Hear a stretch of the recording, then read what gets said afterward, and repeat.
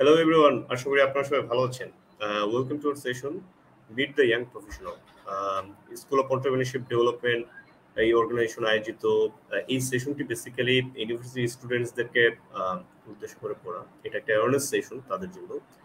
Main objective হচ্ছে যারা আমাদের দেশে বিভিন্ন প্রফেশনে আছেন তাদের আসলে জার্নিটা একটু শেয়ার করা, যে কিভাবে তারা আফটার গ্র্যাজুয়েশন তাদের ক্যারিয়ার স্টার্ট করেছেন, তাদের কাজের ধরন কিরকম, এবং সেই কাজগুলো আসলে করতে গিয়ে কোন কোন স্কিলস গুলো ডেভেলপ করতে হয়, এবং কিছু লেসন্স তারা যেটা কাজের থ্রুতে প্রফেশনাল সেক্টর থেকে পেয়েছেন সেই জিনিসগুলো শেয়ার করা, যাতে করে যারা স্টুডেন্টস তারা একটা আসলে আইডিয়া পায় যে প্রফেশনাল সেক্টরটা কিরকম, ক্যারিয়ার কিভাবে স্টার্ট করতে হয়, এবং এটা একটা অ্যাওয়ারনেস কল তাদের জন্য।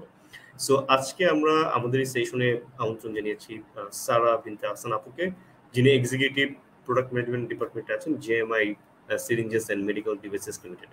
Apu, welcome to the session. Thank you so much, Bhaya, and thank you so much for having me. It's really an honor.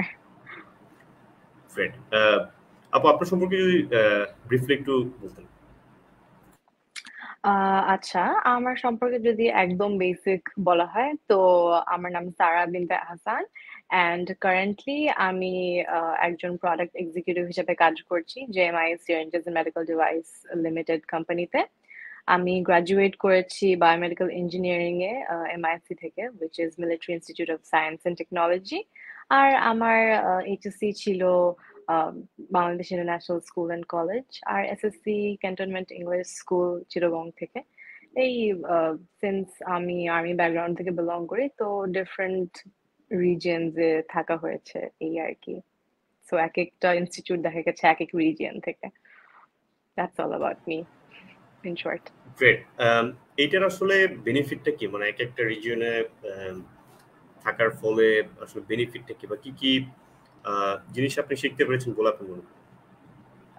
It has its own perks and also its own negatives. যেমন negative দিয়ে শুরু করব না, কারণ অনেক ভালো দিক পেয়েছি আমি। যেমন you get to make a lot of friends.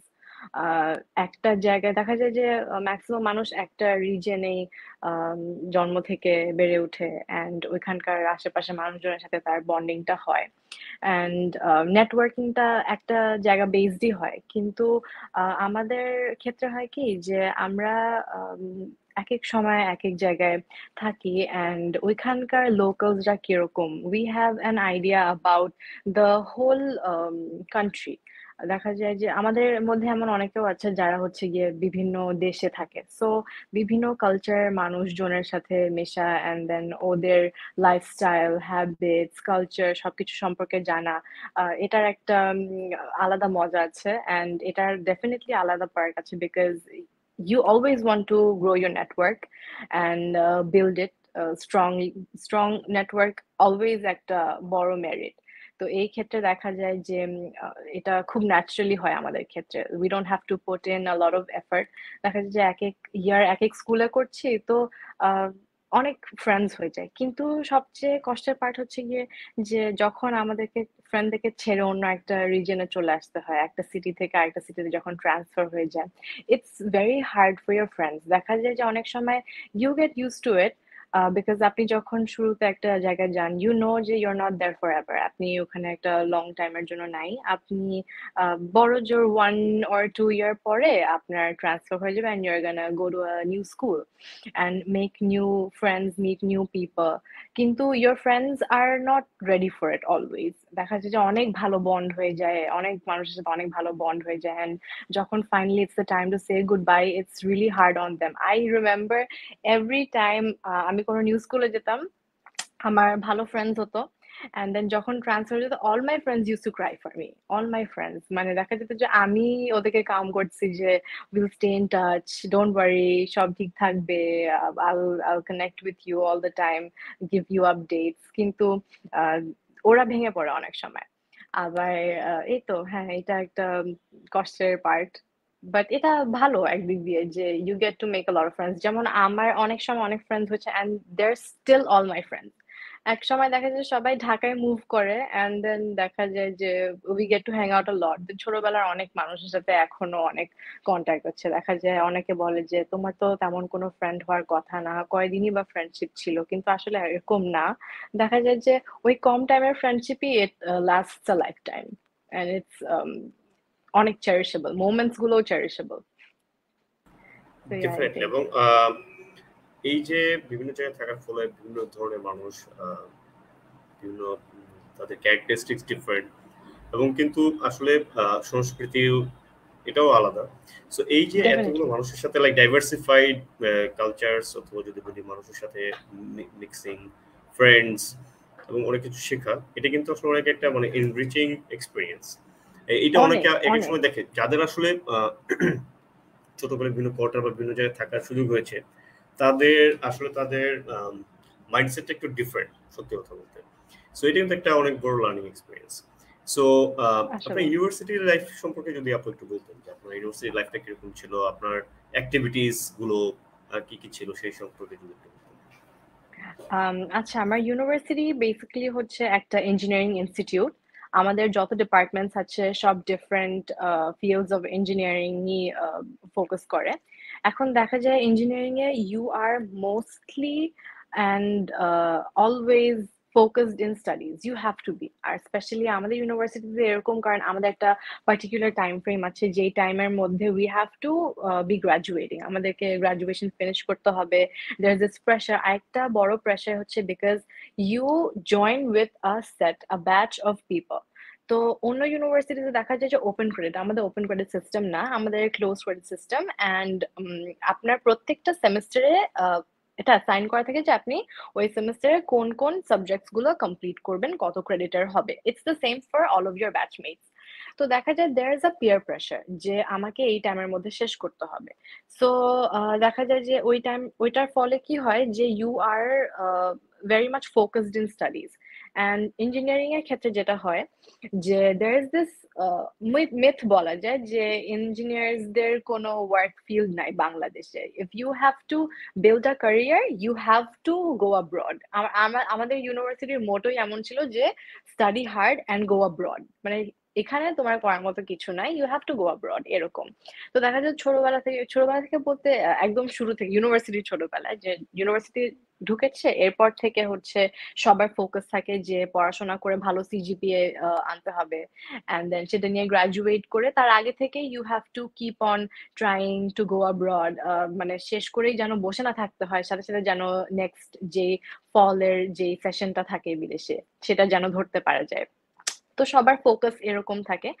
আমি যখন ইউনিভার্সিটি জয়েন করলাম, I was a very free spirit type of person. তো আমি সারা জীবন ইমাজিন করেছি যে আমার ইউনিভার্সিটি লাইফ অনেক চিল হবে।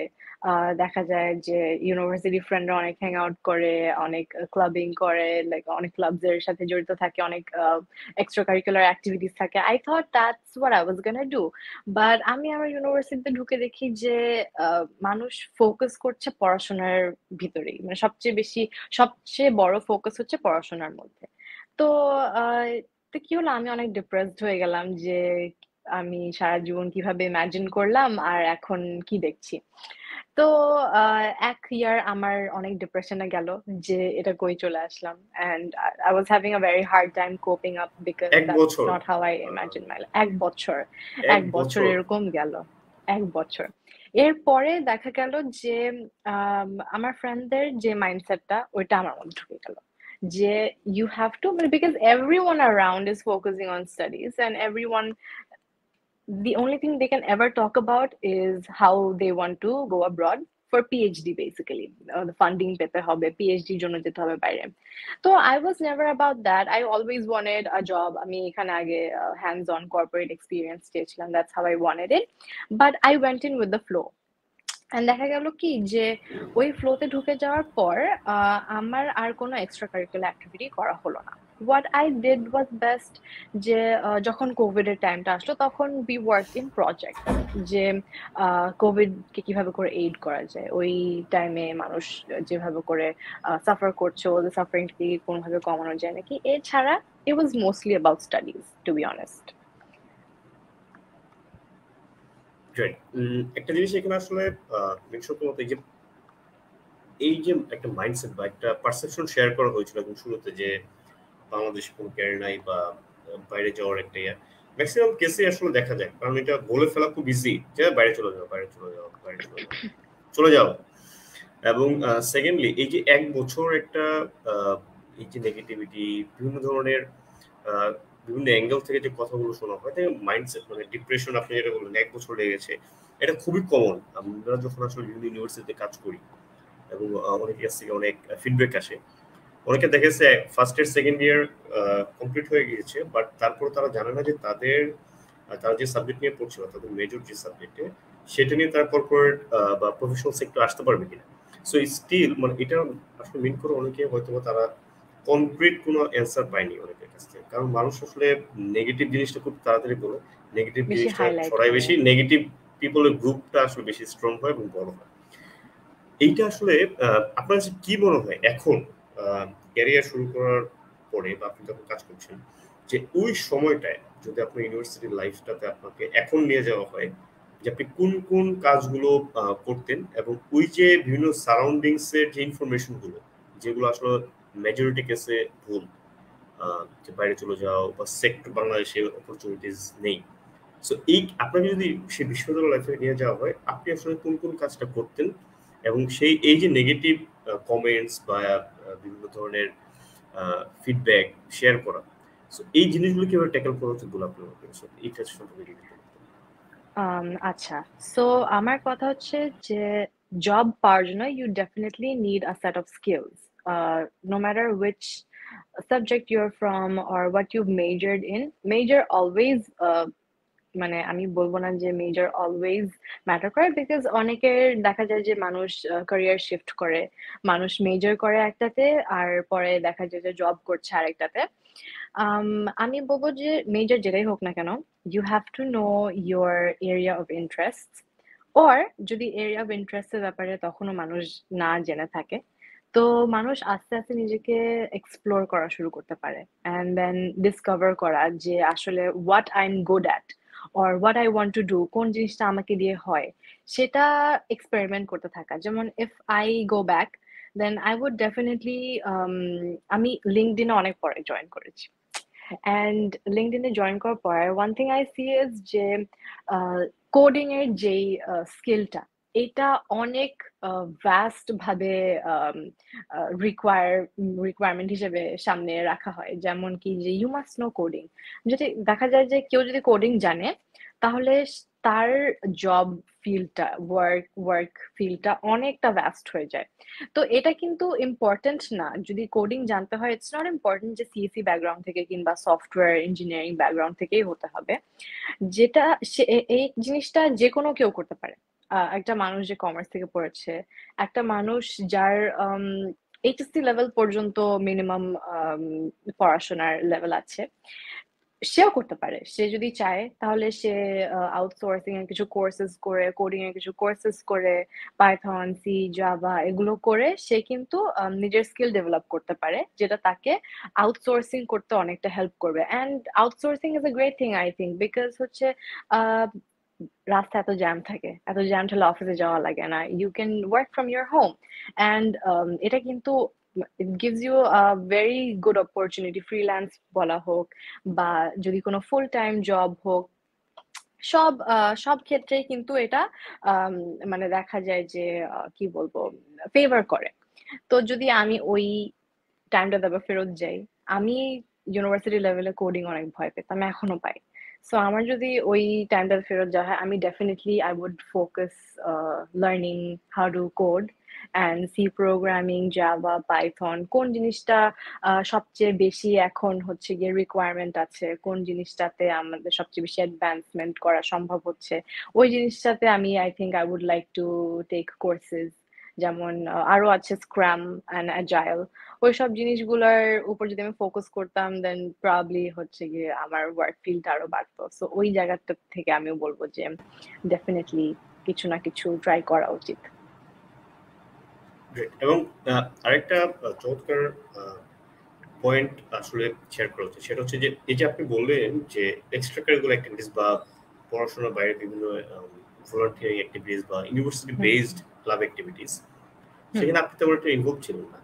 সো মানে হুম পড়াশোনা নিয়ে ছিলেন। সো পড়াশোনা করেও আসলে কিন্তু চাকরি জব সেক্টর আসা যায় এবং একটা প্রফেশনাল সেক্টর শুরু করা যায়, কাজ শুরু করা যায় এবং সেটা কন্টিনিউ করা যায়। সো এইখানে আসলে অনেক সময় দেখা যায় যে কিছু এই যেটা বললেন তুমি, যে যেটা শুরুর দিকে যে নেগেটিভ কমেন্টস বা ভুল তথ্য, রং ইনফরমেশন দাও যে বাংলাদেশে কিছু নাই, আহ, বা ওই অ্যাক্টিভিটিস এর ক্ষেত্রে যেটা দেখা যায় যে তোমার যদি সিজিপিএ ভালো না হয়, তুমি হুম যত পারো club activities, extra curricular activities এ ইনভলভ থাকো, তাহলে হচ্ছে তোমার এটা কর্পোরেট কেটে চাপার জোর বা যেটা আসলে হুম বলে যে তুমি ওইটা দিয়ে হ্যাঁ আসলে হ্যাঁ একটা হ্যাঁ হ্যাঁ হ্যাঁ জব সেক্টর আসতে পারবা, যেটা আসলে এবং 100% রং।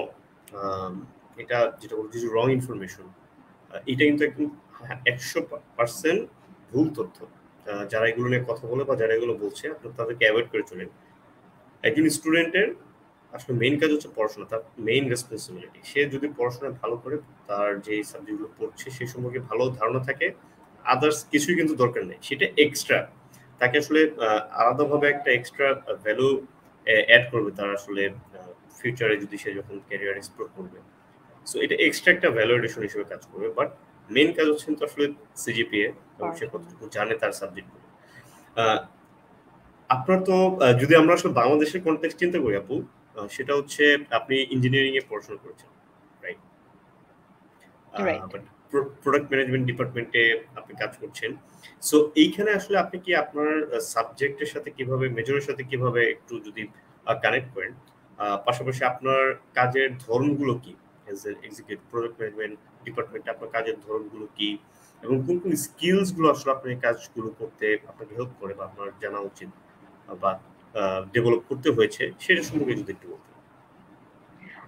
আচ্ছা, সো আমি যেহেতু বায়োমেডিক্যাল ইঞ্জিনিয়ারিং থেকে গ্রাজুয়েট করেছি, আমার যেই জব রিকোয়ারমেন্ট ছিল তার মধ্যে একটা ছিল যে বায়োমেডিক্যাল ইঞ্জিনিয়ারিং থেকে ওর ফার্মেসি ব্যাকগ্রাউন্ড থেকে হলে প্রেফারেন্স পাবে।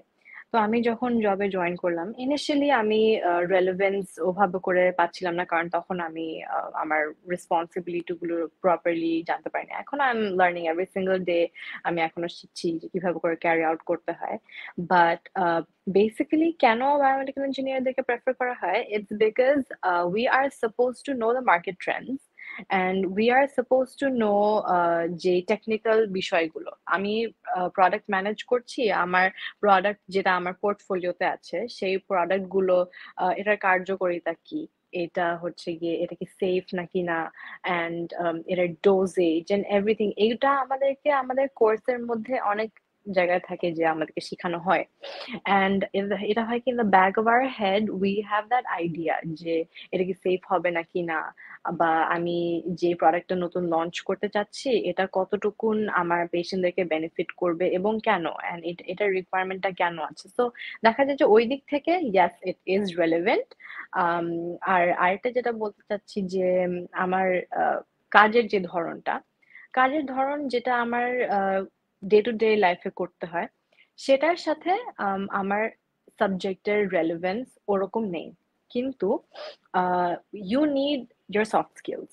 যেমন এখানে আমি যদি বলি, আমার একটা একটা কাজ হচ্ছে আমার product handling, product complain handling.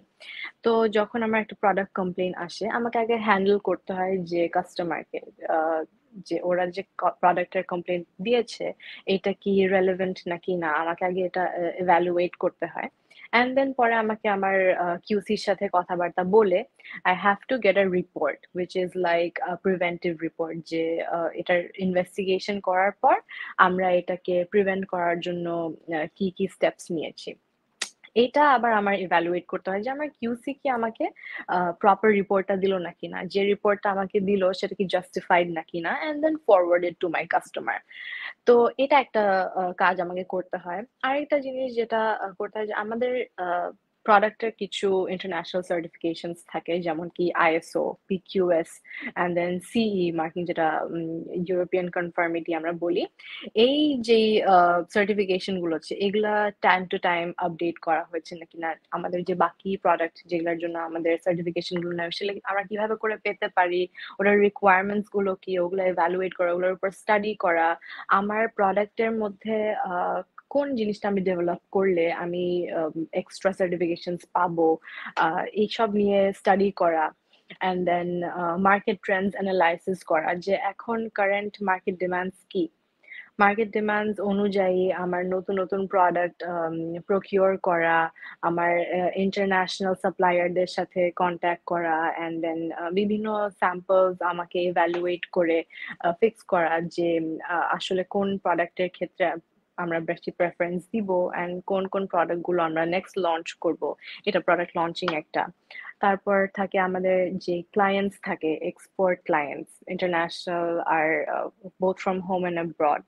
তো ওদের সাথে আমার একটা কোরেসপন্ডেন্স ক্রিয়েট করতে হয়। Suppose they R wanting to by a set of products from আস। তো ওদের কিছু নিজস্ব রিকোয়ারমেন্ট থাকে, যেমন ওরা চায় যে ওদের প্যাকেজিংটা এরকম হোক, ওদের লেবেলস এরকম হোক, ওদের ইনস্ট্রাকশনস ফর ইউজ এরকম হোক। ওগুলো আমাকে নোট ডাউন করে আই হ্যাভ টু এনশিওর যে আমাদের কাস্টমাররা তাদের রিকোয়ারমেন্টস অনুযায়ী প্রোডাক্টগুলো পায়। অ্যান্ড দেন আমাকে যেটা করতে হয় হচ্ছে কি ক্রস ফাংশনালিটি মেনটেন করতে হয় বিটুইন অ্যামং ডিফারেন্ট ডিপার্টমেন্টস। তো এটা হচ্ছে গিয়ে ইন শর্ট আমার product sorry job description. Great. So তার মানে কিন্তু আসলে কমিউনিকেশন একটা বড় রোল প্লে করছে আর কি এখানে। বড় রোল প্লে করে এখানে, হিউজ রোল প্লে করে। গ্রেট। সো এখানে আপনার কাছে আমরা আসলে কমিউনিকেশন স্কিল বলতে যেটা বুঝি নরমালি, হ্যাঁ, যে রিটেন ভার্বাল এখানে ভালো হইতো, বাট কমিউনিকেশন স্কিলটা এটার ব্যাপ্তিটা কতটুকু সে সম্পর্কে আপনি যদি একটু বলেন যে আসলে কমিউনিকেশন স্কিল এই জিনিসটা আসলে কতটুকু ইম্পর্টেন্ট আমাদের আমরা প্রফেশনাল সেক্টরে, সেই সম্পর্কে যদি একটু সংক্ষেপে বলতে। Communication is very important. In my case আমার ডিপার্টমেন্টে যেটা, এটা হচ্ছে একটা কি স্কিল যেটা থাকা লাগবেই। ইটস লাইক ইটস এভিডেন্ট যে এটা থাকতেই হবে, কারণ হচ্ছে কি আমাদেরকে ক্রস ফাংশনালিটি মেনটেন করতে হয়। We have to work among different departments. We have to ensure যে একটা পার্টিকুলার কাজ, আমার গোল যে আমি এই গোলটা সেট করেছি, এটা আমাকে অ্যাচিভ করতে হবে। ওই গোলটা সেট করার জন্য আমাকে কিন্তু একটা চেইন অফ ডিপার্টমেন্ট থ্রুতে সার্কুলেট করতে হয় বিভিন্ন কাজ। একটা কাজ একটা ডিপার্টমেন্টই করতে পারবে এরকম না। দেখা যায় যে সাপোজ আমি প্রোডাক্ট লঞ্চ করতে চাচ্ছি, তো আমার তখন দেখা যায় যে আমার ফার্স্টে আমার কস্ট এন্ড বাজেটিং করতে হবে। সেটার জন্য আমার কস্ট ডিপার্টমেন্টের সাথে কন্ট্যাক্ট করা লাগবে। কস্ট ডিপার্টমেন্ট আমাকে বলবে যে I need to know what the raw materials have been used. ওইটার জন্য আমাকে আমাদের যে কমার্শিয়াল ডিপার্টমেন্ট যারা প্রকিউর করে তাদের সাথে কন্ট্যাক্ট করা লাগবে যে কি কি র মেটেরিয়ালস ইউজড হয়েছিল। তো ওরা আমাকে একটা লিস্ট দিবে, র মেটেরিয়ালস এর ব্লক লিস্টের ক্লিয়ারেন্স, সবকিছু মিলে একটা কস্টিং শিট প্রিপেয়ার করা হবে। তারপরে আমি সেটা রেগুলেটরিকে দিব। রেগুলেটরি একটা অ্যাপ্রুভাল নিয়ে আসবে গভর্নমেন্ট থেকে যে এই প্রাইসে আমরা এই নামে এই প্রোডাক্টটা লঞ্চ করব। তারপরে ফাইনালি গিয়ে এটা আমরা প্যাকেজিং ডেভেলপ করব, যে যে প্যাকেজিংটা আমি ডেভেলপ করি আমার গ্রাফিক্স ডিজাইনারের হেল্পে। অ্যান্ড তারপরে ফাইনালি প্রোডাক্টটা লঞ্চ করা। আমাদের সেলস এন্ড মার্কেটিং টিমকে বলা যে আমাদের যত ইনস্টিটিউট আছে যাদের সাথে আমাদের বিজনেস আছে ওদেরকে জানানো যে আমরা এরকম একটা প্রোডাক্ট লঞ্চ করেছি, এটার কি অর্ডার্স আমরা নিব নাকি না। তারপর আমাদের লোকাল টিমসকে জানানো, আর প্রোডাকশন টিমের সাথে কোঅর্ডিনেট করা যে আমরা কতটুকু দিতে পারবো, আমাদের ক্যাপাসিটি কত, আর কবের মধ্যে আমরা ডেলিভারি দিতে পারবো। তো দেখা যায় যে সবার সাথে আর কিউ এর সাথে আমাদেরকে কোরেসপন্ডেন্স রাখতে হয় একদম ফ্রিকুয়েন্টলি, কারণ আমাদেরকে জানতে হয় যে যে প্রোডাক্ট আমরা লঞ্চ করতে যাচ্ছি এটা কি কোনো সাইড এফেক্টস আছে নাকি না, এটা দিলে আমরা কতটা সেফ থাকবো। তো এইসব দিক থেকে বিবেচনা করে ফাইনালি একটা প্রোডাক্ট লঞ্চ হয়। It's never just one department, it's like chain of departments circulate করে একটা প্রোডাক্ট ফাইনালি লঞ্চ হয়। It's just one example. এরকমই আরো দেখা যায় আরো অনেক কাজ থাকে যেটার অনেকগুলো ডিপার্টমেন্টস এর মধ্যে বিভিন্ন সেক্টরস হয়ে হয়ে তারপরে আসে। ডেফিনেটলি। এবং কিন্তু যে কোনো এই যে এই চেইন অফ অ্যাক্টিভিটিস এর ভিতরে যদি বলি যে একটা কাজে কিন্তু ডিলে হয়ে গেলে আসলে কিন্তু পুরো একটা এক্সিকিউশনটা ফেল হয়ে যায় এবং বা ডিলে হয় বা সময় মতো জিনিসটা এক্সিকিউট করা যায় না। সো আলটিমেটলি যখনই কোনো একটা কাজ আসে ওটা ওনারশিপ বা রেসপন্সিবিলিটিটা কতটুকু ওই অনুযায়ী যদি যে তার জায়গা থেকে কাজ করে এবং রাইটলি রাইট টাইমে কিন্তু ওই অ্যাজ পার কমিউনিকেশন ইন্টারনাল এবং এক্সটার্নাল স্টেক হোল্ডার্স গুলো ম্যানেজ করাটা ইম্পর্টেন্ট। আপনি তো আসলে কাজ করছেন, আপনার কাছে কি মনে হয় আপু যে মেন্টরশিপ এইটার গুরুত্বটা কতটুকু একজন প্রফেশনাল বা একজন স্টুডেন্টের লাইফে? আপনার কোনো মেন্টর এটা আছে কিনা? আম, আমি আমি বলবো না যে আমার একজন পার্টিকুলার মেন্টর আছে, because different Times, but I like to take advises. আমি বিভিন্ন সময় বিভিন্ন মানুষের সাথে কথা বলি, তখন ওরা আমাকে অ্যাডভাইসেস দেয়। আমি সব অ্যাডভাইসেসই ক্রিটিক্যালি কনস্ট্রাকটিভলি নেওয়ার চেষ্টা করি। অনেকে আছে বলে যে I don't like taking advises from people, I like doing what I want, but আমি মনে করি যে সবার মধ্যেই কিছু না কিছু আছে আই ক্যান লার্ন ফ্রম। তো আমার এরকম পার্টিকুলার মেন্টর না থাকলেও দেখা যায় যে কেউ আমাকে একটা কথা বললো, I try to think about it, যে জিনিসটা কতটা জাস্টিফাইড কিংবা কতটা লজিক্যাল, অ্যান্ড দেন ওইটা নিজে নিজে এভ্যালুয়েট করে I try to work on that. But কাজের ক্ষেত্রে যদি কোনো মেন্টর কথা বলতে হয়, দেন আমার ইমিডিয়েট সুপারভাইজার যিনি আছেন, তাকে আমি আমার মেন্টর হিসেবে দেখি, because it's not been a long time that I have been working, 1.5 ইয়ার মতো হয়েছে। এন্ড আমার কর্পোরেট যে হ্যান্ডস অন এক্সপিরিয়েন্স, আমি যা যা শিখেছি আমি তার থেকেই শিখেছি। মানে from every little documentation two big decision making, আমি তাকে দেখি যে সে কিভাবে করে করে। দেখা যায় যে আর শুরুতে আমি উইথ এভরি মাইনর ইনকনভিনিয়েন্সেস তার কাছে যেতাম, বাট যখন আমি দেখলাম যে সে কিভাবে করে জিনিসগুলো হ্যান্ডেল করে, এখন I try to do them on my own. So আমি তাকে আমার মেন্টর হিসেবে দেখি, and I do take mentorship very seriously. আমি মনে করি যে আমি যাকে দেখে শিখি, আম, সে যার থেকে জিনিসটা শিখি, সে যেভাবে করে জিনিসটা হ্যান্ডেল করে, আমিও মোরাললেস তার মতনই জিনিসটা হ্যান্ডেল করি। It's very important, mentorship is very important. Great.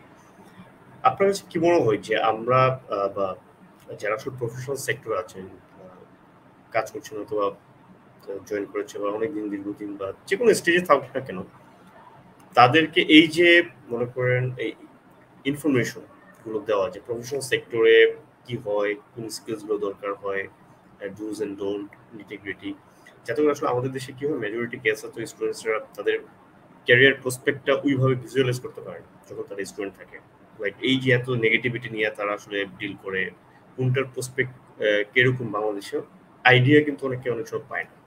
So এই ক্ষেত্রে আপনি কি মনে হয় যারা যে প্রফেশনাল সেক্টর আছে, তারা আসলে কিভাবে এই যে স্টুডেন্টদেরকে এরকম আইডিয়া বা ইনফরমেশন শেয়ার করা, বা তারা আসলে কিভাবে দায়িত্ব পালন করতে পারে বলে আপনি মনে করেন, যাতে করে এই যে স্টুডেন্টস একটু ইনফরমেশন জানে, তাদের সাথে কানেক্টেড থাকা যায়, এবং এই ইনফরমেশন গুলো জানে তারা একটু আসলে ভিজুয়ালাইজ করতে পারে যে প্রফেশনাল সেক্টরটা কিরকম। সো আপনার কাছে কি মনে হয় যে এই যে কাজের পাশাপাশি এই ইনফরমেশন বা নলেজ শেয়ারিং সেশন যেটা বিভিন্ন ইউনিভার্সিটিতে ক্লাব করে থাকে, সো সেই এইভাবে এদের সাথে ইনভলভ থেকে বা এই এক্সপিরিয়েন্স গুলো শেয়ার করার মাধ্যমে তাদেরকে আসলে কতটুকু এম্পাওয়ার করা যায় ইনফরমেশন বলে আপনি মনে করেন? আমি মনে করি it's very important. I think it's very important, কারণ যখন একটা মানুষ স্টুডেন্ট থাকে, আন্ডার গ্রাজুয়েট স্টুডেন্ট থাকে, ম্যাক্সিমাম স্টুডেন্টের কোনো আইডিয়া থাকে না যে ওর লাইফের নেক্সট স্টেপটা কি হবে। Lot of people have goals, অনেকে জানে যে what they R gonna do next, ওদের কি স্টেপ হবে, বাট ম্যাক্সিমাম স্টুডেন্টসের কিন্তু থাকে না, ওরা অনেক সময় ক্লুলেস থাকে। এই ক্ষেত্রে ক্যারিয়ার ক্লাবস অনেকটা হেল্প করতে পারে, কিন্তু আমার সময়ে আমি ওরকম পাইনি, টু বি অনেস্ট। যেটা আমি মনে করি যদি পেতাম তাহলে খুব ভালো হতো। আম, যেমন আপনাদের যে অর্গানাইজেশনটা যে কাজটা করছে, I think that is amazing. কারণ এরকম যদি আরো কিছু অর্গানাইজেশন থাকতো, এটা এরকম এক্সপোজার যদি আমরা আরো পেতাম, তাহলে কিন্তু আমাদের জন্য অনেক লাভ হতো। কারণ তখন আমরা জানতে পারতাম যে আচ্ছা এই কোম্পানিতে এরকম একটা রোল আছে, যে রোলের জব ডিসক্রিপশন এরকম, এটা আমার স্কিলস এর সাথে ম্যাচ করে। So maybe when I graduate I can apply to that role. R um, আরো কিছু ক্ষেত্র থাকে, যেমন কোন কোন সাইটস গুলো কিংবা কোন কোন অ্যাপ্লিকেশনস গুলোতে গিয়ে কিভাবে করে আমরা যদি অ্যালগোরিদমটাকে সেট করি, তাহলে কিভাবে করে আমরা আমাদের এক্সপার্টিজ অনুযায়ী আমাদের জবটা সিকিউর করতে পারি। কিংবা ডেফিনেটলি। এটা দেখা যায় যে সবার কেউ যদি ভলান্টারিলি করে ইউটিউবস দেখে কিংবা বিভিন্ন বিভিন্ন জার্নালস আর্টিকেলস পড়ে যদি কেউ বুঝতে চায় যে আসলে হোয়াট ইজ দ্য ওয়ে, তাহলে অনেকে নিজে থেকে করতে পারে। কিন্তু ম্যাক্সিমাম ক্ষেত্রে হয় কি যে people don't have the easy access. R easy access থাকলেও দেখা যায় যে ওদের ওই সেই আইডিয়াটাই নেই যে এরকম একটা প্ল্যাটফর্মও আছে যেটাতে গেলে আমি আমি সিকিউর করতে পারবো আমার job. I can know what are the things that I need to work on, what are the things যেগুলো আমার মধ্যে ডেভেলপ করতে হবে in order to work in x company, in the Y department, এরকম। তো আই থিঙ্ক এই জিনিসটা আরেকটু আহ, বেশি ব্রডলি হওয়া উচিত। আই থিঙ্ক ইউনিভার্সিটিজ এর ক্যারিয়ার ক্লাবস যেগুলো আছে সেগুলোতে এই বিষয়টাকে আরেকটু সিরিয়াসলি দেখা উচিত। আর স্টুডেন্টদেরও নিজের থেকে একটা ইন্টারেস্ট থাকতে হবে, নিজেদের যে কি বলবো, সচেতনতাটা থাকতে হবে ওদের মধ্যে যে ঠিক আছে পড়াশোনা করছি, কিন্তু সামনে কি করব এই জিনিসটার ব্যাপারে একটা কনসার্ন তাদের থাকা উচিত। যদি থাকে তখন তারা গিয়ে জয়েন করবে ইন দোজ সেমিনার। দেখা যায় যে ম্যাক্সিমাম ক্যারিয়ার ক্লাবস এ স্টুডেন্টরা অ্যাটেন্ড করতে চায় না, ম্যাক্সিমাম সিম্পোজিয়ামস এ মানুষ অ্যাটেন্ড করতে চায় না, বলে যে না এগুলো ইউজলেস। যেমন আমাদের ইউনিভার্সিটিতে জব ফেয়ার হয়, মোরালেস সব ইউনিভার্সিটিতেই জব ফেয়ার হয়। আমাদের টাইমে যখন জব ফেয়ার হয়েছিল তখন ম্যাক্সিমাম ফ্রেন্ডস বা স্টুডেন্টস বলছিল যে এটা খুবই ইউজলেস, এটা কেন করে, আমরা এমনি এমনি সিভি গুলো শেয়ার করতেছি, we're never gonna get a call।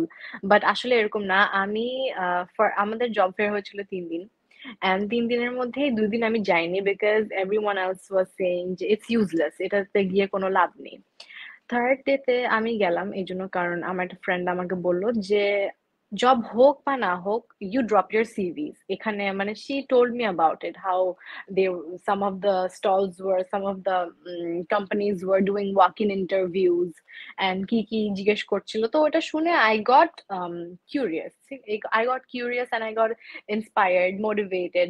তো পরের দিন আমি কি করলাম, আমি এক রাতের মধ্যে আমার সিভিও ছিল না, আমি এক রাতের মধ্যে I prepared a CV and then পরের দিন সকালে আমি অনেকগুলো কপিজ করে I kept on dropping them। and আমি কারেন্টলি এখন যেই কোম্পানিতে কাজ করছি এখানের একটা ওয়াক ইন ইন্টারভিউ হচ্ছিল। So I sat for that without any preparation, and that's how I basically landed this job. So আমাদের মধ্যে যে অ্যাওয়ারনেসটা এটা ক্রিয়েট করতে হবে যে you have to attend the career seminars, you have to attend the career fairs।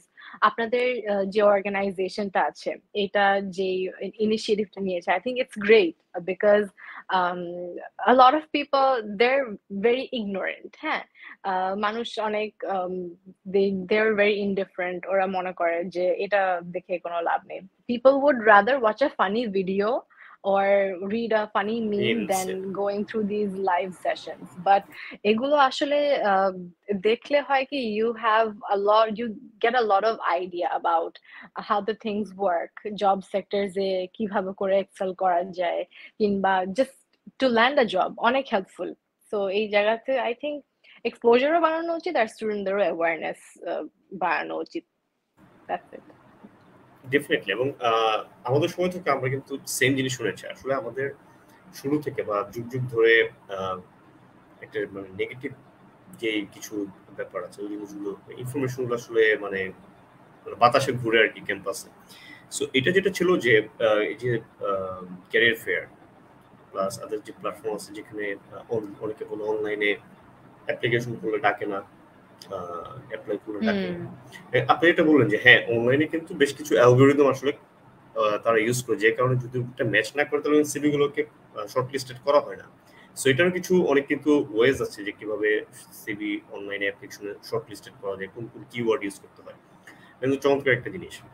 Number 2 যেটা হয় এই যে আপনি যেটা বললেন যে হ্যাঁ জব হয় না, এটা কিন্তু মানে স্টিল অনেকদিন আগে থেকে এই প্র্যাকটিসটা হচ্ছে বা এই জিনিস নেগেটিভ কমেন্ট বা পারসেপশন মানুষের মধ্যে ঢুকিয়ে দেওয়া হচ্ছে কি যে আসলে এই ক্যারিয়ার ফেয়ার থেকে জব হয় না, এখানে যারা আসে অনলাইন জব ফেয়ার হোক এখানে জব হয় না। একজন চাকরি প্রার্থী ছেলে বা মেয়ে যাই হোক না কেন, সে যদি ডিসিশন নেয় যে সে আসলে প্রফেশনাল সেক্টরে আসবে, তার সিভিটা এরকম হইতে হবে যে পারলে প্রত্যেকটা অর্গানাইজেশনে অ্যাটলিস্ট সবাই যাতে জানে যে সে চাকরি খুঁজতেছে, তার সিভিটা এইভাবে অ্যাভেলেবল করা উচিত প্রত্যেকটা জায়গায়। সো এটা করতে হলে সব জায়গায় তাকে অ্যাপ্লাই করতে হবে। এবং আপনি যেটা বলুন, হ্যাঁ এটা কিন্তু অনেক পজিটিভ এরকম স্টোরিজ আছে যে হ্যাঁ এরকম ওয়ার্কিং ইন্টারভিউ বা সিভি করে সে প্রতিষ্ঠানগুলোতে অনেকে ভালো পজিশনে আছে এবং তাদের ক্যারিয়ার শুরু হয়েছে। সো এইটা আসলে হয় কি, অনেক সময় দেখা যায় যে কাঙ্ক্ষিত সিভি গুলো পায় না এই ক্যারিয়ার ফেয়ার করুক বা অনলাইন জব ফেয়ার।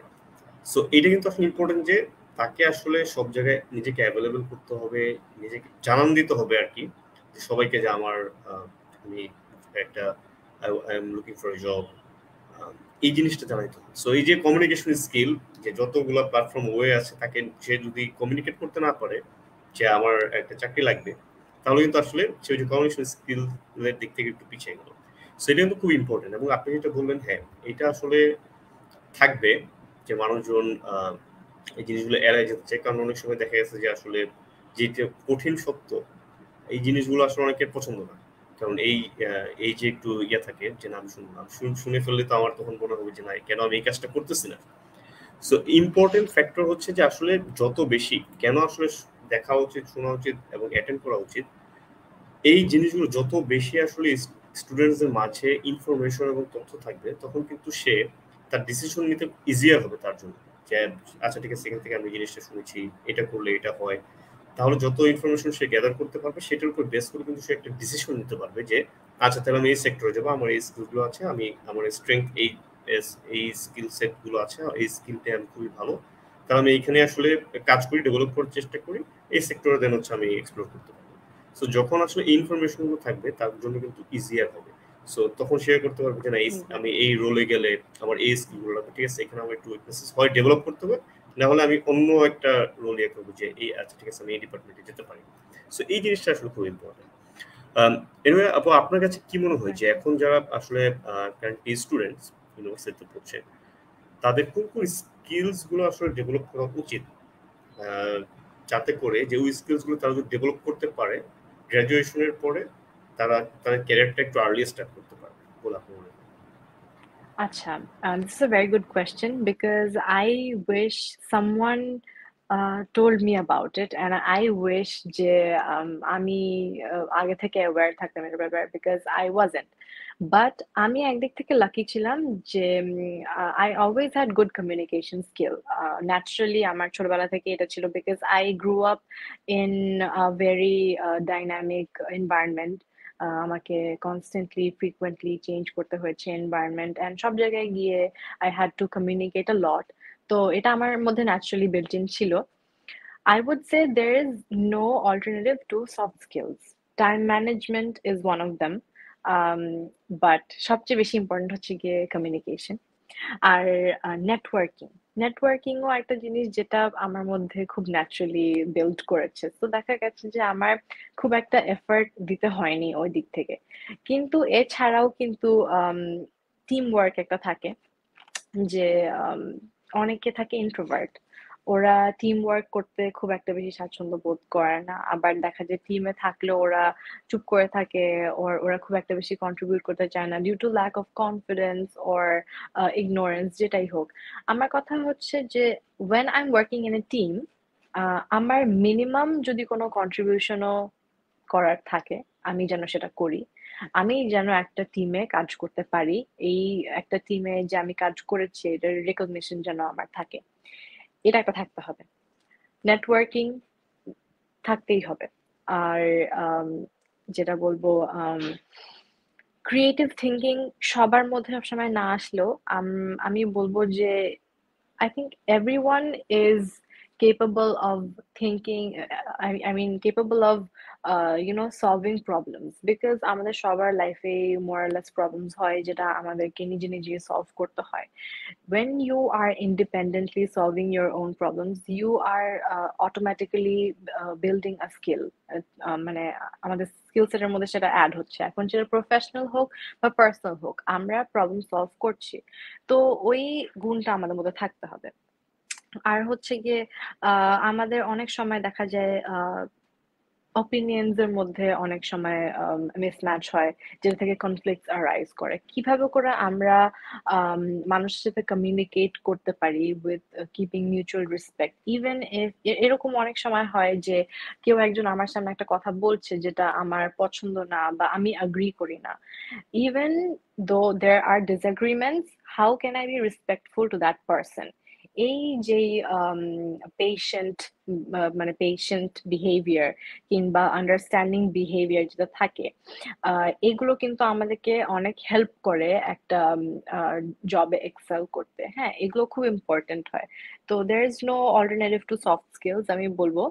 এছাড়া যদি কারো প্রফেশনাল কোনো স্কিল বিল্ড করার অ্যাবিলিটি থাকে কিংবা স্কোপ থাকে, সেটা যেন সে অ্যাভয়েড না করে, সেটা যেন অবশ্যই সে নেয় এবং সে যেন সেটার উপর ওয়ার্ক অন করে। যেমন আমি বললাম, যদি আমি আগেই বলেছি about coding, there is another thing, graphics designing. Graphics designing এর উপর অনেক কোর্স থাকে, এটা যদি কেউ করে দেখা যাবে সে অনেক ধরনের ফ্রিল্যান্সিং ওয়ার্ক পেতে পারে, অ্যান্ড সে স্টুডেন্ট থাকা অবস্থায় কিন্তু সেই কাজটা করতে পারে। অ্যান্ড দেখা যায় যে অনেকে ভালো আর্নও করে। তো দেখা যায় অনেকে এডুকেশন ফাইন্যান্স করতে পারে ওটা দিয়ে। That's a great thing. You can always help your partner, I mean help your parents. তারপর গ্রাফিক্স ডিজাইনিং, কোডিং এর পাশাপাশি দেখা যায় যে আম পাওয়ার পয়েন্ট তো আমরা সবাই বানাতে পারি, কিন্তু আমরা কয়জন সুন্দর করে বানাতে পারি। হ্যাঁ, এটার উপরে কিন্তু অনেক দেখা যায় ইউটিউবে অনেক ভিডিওস আছে, how you can beautifully present your presentation, কিংবা কিভাবে করে আমরা আমাদের স্লাইডস সুন্দর করে বানাতে পারি। এটাও কি আমি দেখেছি যে এটার উপরেও অনেকে ফ্রিল্যান্স করে। তারপর হচ্ছে অ্যাসাইনমেন্টস কিভাবে করে সুন্দর করে করতে পারে। অনেকে আছে যারা নিজেদের অ্যাসাইনমেন্টস আরেকজনকে দিয়ে করাতে পছন্দ করে। তো আমরা এটাকেও যদি পজিটিভলি দেখতে, আমরা কিন্তু এটাকেও পজিটিভ দেখতে পারি, বিকজ ইন আমরা আরেকজনের অ্যাসাইনমেন্ট করছি, কিন্তু তার অ্যাসাইনমেন্ট করার জন্য কিন্তু আমাদেরকে পড়াশোনা করা লাগছে। তো দেখা যায় যে আমাদের এরিয়া অফ নলেজটা বাড়ছে। So that will definitely be a positive thing in our job sector. দেখা যাবে যে কোনো একটা দিন আমাদের ওইটা কাজে লাগতেও পারে, যে নলেজটা আমি গেইন করেছি অ্যাসাইনমেন্ট করতে গিয়ে। এরকম আরো অনেক আহ, এরকম আরো অনেক আহ, মানে ক্ষেত্র থাকে যেখানে আমরা যদি একটু মনোযোগ দিই, তাহলে কিন্তু আমাদের চাকরি পাওয়ার যে চান্সটা সেটা বেড়ে যায়। আমি আরেকটা জিনিস দেখেছি যে অনেকে এনজিওস এর সাথে কাজ করে। আমাদের মধ্যে অনেক ফ্রেন্ডস ছিল যারা এনজিওস দের সাথে কাজ করতো। আমাদের অনেক ফ্রেন্ড বলতো যে এটা করে কোনো লাভ নেই, কিন্তু আসলে that's not true, because NGOs এর সাথে কাজ করেও কিন্তু অনেক কিছু শেখা যায়। You at least if not anything, you learn networking, you learn soft skills, you build your soft skills, and there's again no alternative to soft skills. তো ওইসব জিনিসটা দেখা যায় কি those help you the most during interviews। আর যে কোনো job land করার জন্য আমাদেরকে ইন্টারভিউর থ্রুতে তো যেতেই হবে। যতই রেজিউমেতে আমাদের স্কিলস থাকুক না কেন, আমাদের প্রফেশনাল স্কিলস যতই থাকুক, you always have to S your interviews, and ইন্টারভিউজে এইস করার জন্য you need this skills to get through them. তো আমি বলবো যে যদি এই জিনিসগুলো মানুষ করে পড়াশোনার পাশাপাশি, যেটা আমি বলবো করা উচিত, ডেফিনেটলি করা উচিত। শুধু পড়াশোনা ইজ ভেরি ইম্পর্টেন্ট, বাট পড়াশোনার পাশাপাশিও you must find your area of interest or your area of expertise, যেটার উপরে তুমি কাজ করলে you will তুমি আগিয়ে থাকবা একটু তোমার জবের ক্ষেত্রে হোক বা যেখানেই হোক। So yeah, thank you. আসলে যদি সামারাইজ করে যায়, এটা কিন্তু আসলে পড়াশোনার পাশাপাশি যে লার্নিং যে অ্যাটিটিউড, এটা কোডিং বা যে কোনো কিছু নতুন শেখার মধ্যে একটু একটা আনন্দ আছে। একটা নতুন ল্যাঙ্গুয়েজ হতে পারে সামনে। ল্যাঙ্গুয়েজ বেসিক্যালি আসলে হচ্ছে কি, যে কেউ যদি সে যদি নিজেকে নিয়ে ভাবে, তাহলে কিন্তু আসলে যে তার কাছে অনেক রাস্তা তৈরি হয়ে যাবে যে আমার কোন জিনিস শিখতে হবে, কোন কাজটা করতে হবে, কোথায় কোথায় আমার হয়তো বা সে ওয়ার্কশপে পার্টিসিপেট করবে। সো এই জিনিসটা তার কাছে কিন্তু তার সামনে কিন্তু ওপেন হয়ে যাবে, যে আসলে তখন সে ডিসিশন নিতে পারবে। সো বিষয়টা হচ্ছে আবার যদি বলি যে নেটওয়ার্কিং, কমিউনিকেশন এবং নতুন নতুন জিনিস শেখা, পড়াশোনা ট্রাই করা। তার কারণ স্টুডেন্ট লাইফে কিন্তু আসলে এখানে কোনো হারানোর কিছু নাই। সো যত না। তাড়াতাড়ি সেই সময়টাকে ইউটিলাইজ করে তাকে ফিউচারের জন্য প্রিপেয়ার করতে পারবে, এটা কিন্তু তার জন্য ভালো। এবং আরেকটা জিনিস হচ্ছে বাংলাদেশে যারা বাংলাদেশে আছেন, এটাই যে তার মানে ফার্স্ট এন্ড লাস্ট এইখানেই তাকে কাজ করতে হবে সেটা না। কেউ যদি চায় সে কিন্তু নিজেকে গ্লোবাল মার্কেটের জন্য প্রিপেয়ার করতে পারে। এরকম অনেকেই আছে এখন ফার্স্ট সেমিস্টার হোক বা সেকেন্ড সেমিস্টার, সে যেখানে থাকুক না কেন সে কিন্তু হাইব্রিড বিভিন্ন ইন্টার্নশিপ করছে বাসায় বসে। হ্যাঁ এই এখনো তো আর এরকম না যে আমার 8 সেমিস্টার শেষ, আমি ইন্টার্নশিপে একটা আমার ক্রেডিট, সো আমার এখানে আমি ওই সময় ইন্টার্নশিপ করবো। অনেকে আছে ফার্স্ট মানে তার যেই সেমিস্টার থাকুক না কেন সে ইন্টার্নশিপ করছে দেশে বিদেশে, 4টা 5টা করে ইন্টার্নশিপ এক করে। হ্যাঁ সো হ্যাঁ এগুলোর মাধ্যমে কিন্তু আনপেইড হোক আসলে তবুও করছে। এক্স্যাক্টলি, কারণ সে তাকে কিন্তু আসলে আলাদা করে ফেলছে অনেকের কাছে, যে সে বিভিন্ন হ্যাঁ কালচার দেখেছে, বিভিন্ন অর্গানাইজেশনে কাজ করেছে, তার কিছু এক্সপার্টিজ আছে, সে বিভিন্ন টিমে কাজ করেছে। সো এই জিনিসগুলো ইম্পর্টেন্ট। স্টুডেন্ট লাইফটাকে আসলে যত বেশি সে টাইম কাল্টিভেট করতে পারবে, ভালো ভালো জিনিস শিখতে পারবে, জানতে পারবে, এক্সপ্লোর করতে পারবে, পড়াশোনাটা ঠিক থেকে সে কিন্তু আসলে গেইনার হবে আলটিমেটলি। এই কাজগুলো করলে যেটা হবে যে ক্যারিয়ার অনেক সময় দেখা যায় গ্র্যাজুয়েশনের পরে ক্যারিয়ার স্টার্ট হতে তো সময় লাগে, কারণ ওই যে একটা স্কিলস সময় গ্যাপ, লাগে। কিভাবে অ্যাপ্লাই করবে এই জিনিসটা একটা তাদের ভিতরে গ্যাপ থাকে, ল্যাকিংস থাকে। সেই কারণে একটু টাইম লাগছে। বাট গ্র্যাজুয়েশনের আগে যদি কেউ এই জিনিসগুলো একটু ফলো করতে পারে তাহলে তার জন্য ইজিয়ার হবে, সে খুব তাড়াতাড়ি তাদের প্রফেশনাল ক্যারিয়ার স্টার্ট করতে পারবে। সো আবার অনেক আপু জবের জি, রিকোয়ারমেন্টসও থাকে যেখানে ওরা বলে দেয় they want fresh graduates but they want 2 years or 3 years experiences. Experience. ওই ক্ষেত্রে ইন্টার্নশিপস দে ডু কাম আপ তারা কিন্তু আ অবশ্যই লট না, মোর অবশ্যই কিন্তু এটাই আলটিমেটলি জিনিসটা কি যে think outside of the box. কেউ যদি অন দ্য সেটাকে বক্স। ভালো মতো প্রেজেন্ট করতে পারে আলটিমেটলি সেই রিকোয়ারমেন্ট অনুযায়ী তাকে ম্যাক্সিমাম রিকোয়ারমেন্ট সে ফুলফিল করতে পারে, এবং সে যদি তার ওই ইন্টার্নশিপ বা কাজের ইয়েগুলোকে এক্সপিরিয়েন্স আকারে শেয়ার করতে পারে তাহলে কিন্তু অবশ্যই এটা রিক্রুটার যে তাদের কাছেও কিন্তু ভালো লাগবে যে না এরকম একটা ইমপ্রেসিভ ইমপ্রেসিভ একটা ইয়ে পেয়েছে, এবং তাকে অবশ্যই তারা কল করবে ফর ইন্টারভিউ। প্রেফার সো করবে। হুম। আপু, থ্যাংক ইউ সো মাচ। আসলে আমরা শেষ দিকে চলে এসেছি। চমৎকার কিছু ইনফরমেশন জানা হলো, এবং আহ, কাজের ক্ষেত্র এবং আপনার ইউনিভার্সিটি লাইফ এবং যে স্কিল সেটস এবং তাদেরকে কি করা উচিত, যে জিনিসগুলো আমরা জানলাম, আশা করি যারা দেখেছেন এবং দেখবেন সামনে তারা একটা গাইডলাইন পাবে, এবং এই জিনিসগুলো ফলো করলে আসলে তারা এর বাইরে অনেক কিছু এক্সপ্লোর করতে পারবে, বাট আসলে শুরু করা উচিত। থ্যাংক ইউ সো মাচ আপু, আসলে সময় দিয়েছেন এবং আপনার স্টোরিটা শেয়ার করেছেন। এটা অবশ্যই যারা শুনবে তাদের একটা অ্যাওয়ারনেস সেশন হিসেবে তাদের জন্য কাজ করবে আর কি। Thank you so much for having me. Thank you so much for inviting me, Bhaiya. Thank you Hope আপু, you have ভালো a great থাকবেন। day. জি, Ji, Bhaiya. আল্লাহ হাফেজ। Welcome. Allah Hafiz. সালাম।